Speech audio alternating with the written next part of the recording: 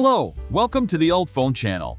If you install iOS 17 manually, preparing for an update is one of the phases that your iPhone goes through. And sometimes, getting stuck on it too. If you want to know how to get out of this issue, follow me and try the following steps.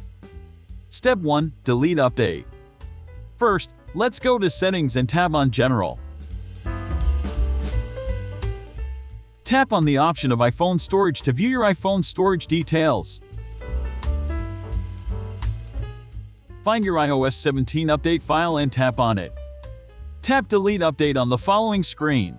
The update file will be removed from device. Then you can download and update iOS 17 again. If it's still stuck, you can go to the next step. Step 2. Reset network settings. So, go to the settings and tap on General. Scroll down to the bottom and tap on Reset. Then reset network settings.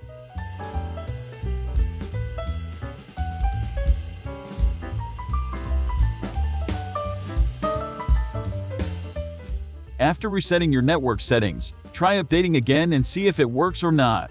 If nothing has changed, I think you need some help with tools. Step 3. Update iOS 17 using UltFone iOS System Repair. UltFone iOS System Repair is the most professional tool that can help you update to iOS 17 with 3 clicks. So let's install and launch it on your computer. Then connect your device to the computer. On the home screen, click iOS Upgrade button. Then click Upgrade to proceed. Then hit Download to download iOS firmware. Now you can click the Start button and wait for it to install iOS 17 on your device.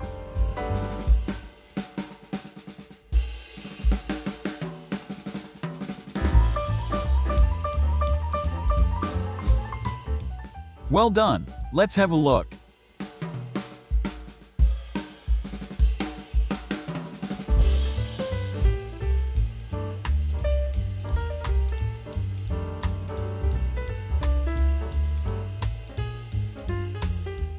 So easy, right? That's all for today's video. Thanks for watching. Have a nice day. See you.